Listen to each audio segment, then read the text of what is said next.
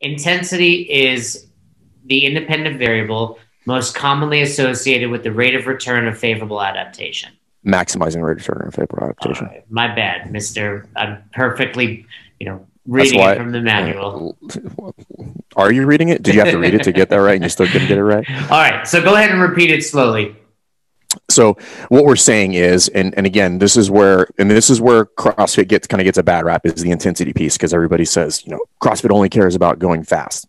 Not true at all.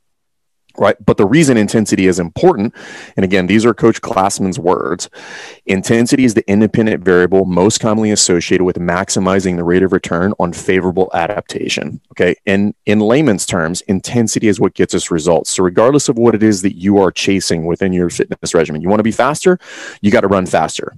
Okay. So that's maximizing intensity. If you want to be stronger, you got to lift more weight. Okay, that's maximizing intensity. If you want to get better endurance, muscular endurance, you got to go higher reps. Okay, that's maximizing intensity. That's what we're saying. Now, in order to do that within the given time span of the average CrossFit affiliate class, which is 60-minute window, we all know what intensity, when executed properly, feels like what I just did.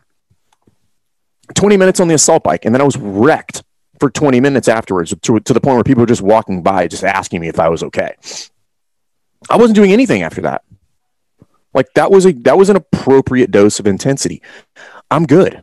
And let's take a step back. So that sentence, it's still a bit overwhelming.